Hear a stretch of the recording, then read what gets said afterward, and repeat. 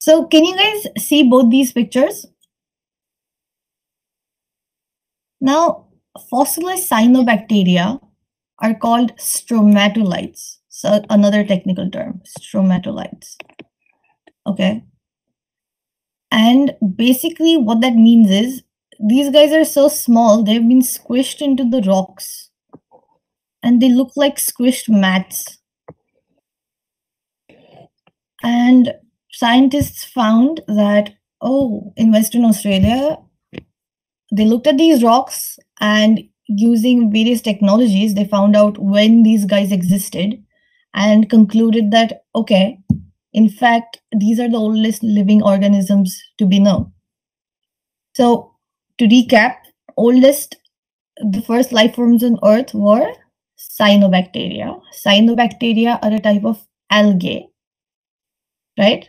And fossilized cyanobacteria were first found in Australia, okay? And they're the oldest fossils. And fossilized cyanobacteria are called stromatolites. This is a recap. Everyone catch that? Okay? Yes, all right. So that brings us to our lesson, microorganisms. Yeah, plants are organisms, but not microorganisms. Okay. We are also organisms, right? Yes. We're living. So living things are organisms, and microorganisms basically things that are microscopic, cannot be seen. Okay, so let's move on. What are microorganisms? So yes, I have given a definition of a microorganism. If you guys can use mine or you guys can use your own, that's fine. As long as it has some keywords in the definition, you guys are fine to change my definition up. So, well, I guess microscopic is a big word you probably will need in the definition. Microorganisms, remember, they tend to be single-celled. Usually majority, in fact, most of them, 99% probably, are single-celled, right?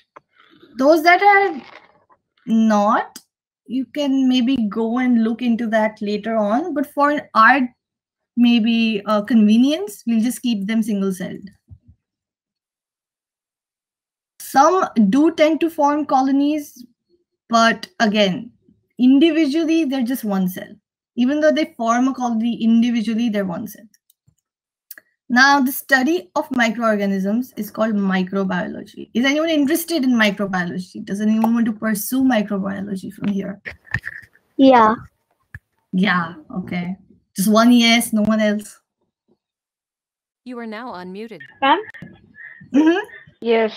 What was the question? Okay, let's You see. are now muted. Start a poll. Let's take a poll. Ma'am, what was the question? The question is, would you like to pursue microbiology in the future? Right. Okay, moving on. There are 4 major groups of microorganisms. Now I've given you guys the answer. I know some of the words are confusing. We will not be getting into details in today's class.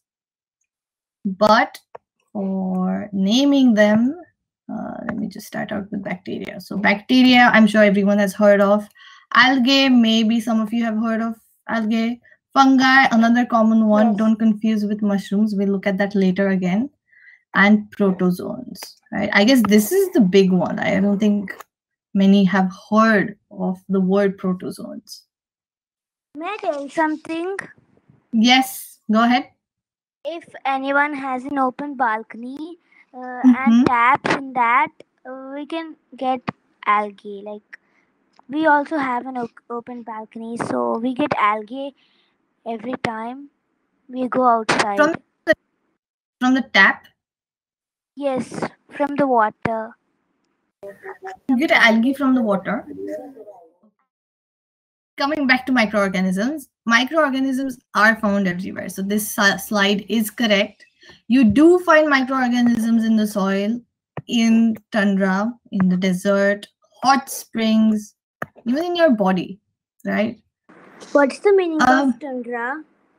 Tundra, right? So if you go to the Antarctic or the Arctic, it's basically cold, those icy areas on Earth. right? Those extremely cold, icy regions. Yeah, the coldest places. Okay, thank you. No worries. Ma'am, what are hot springs?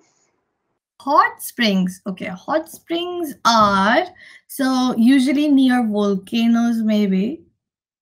Near volcanoes. They tend to form near volcanoes. They're just, how can I explain this? It's basically just natural hot water. It's like a natural hot pool. It's all naturally formed. Now we're going to move on to the summary. We are going to look into this particular slide in depth in next class, so don't worry about that. Maybe you could do some more research and bring in points as well. This is a quick slide for summary, which I guess we don't have to cover because we have done everything quite in depth already. So make sure this is for your studying. This is like a study aid for you guys. Okay. So just before the quiz, if you don't have too much time, just look at the summary slide. That brings me to my last slide, which is questions. Okay. Now, before I go to questions, I'm going to show you what your assignment is. So this one is, I think this one is graded. Let me check it out. So we have to create a presentation and show you. Yeah, okay, so let me get to that. So this is optional. This everyone has to do. Sorry. This everyone has to do. Okay. Okay. And I'm going to share another screen now. Another out. Yes, go ahead. We have to write about all the 4 types or only one of the 4? All the 4 types. Like, I need you to at least try. Okay. Like the algae, fungi, and whatever that protozoans and bacteria, algae, protozoans, and fungi. We have to create a presentation about them. Give me 1 second. You are now unmuted. Can you guys see the screen here? Yeah, it's loading. Yes. You can? Okay, so can you guys see this? This whole area? Yes, we can see. Okay, so this is the PPT presentation that I just covered today. This is the quiz that all of you have to attempt. This is another assignment.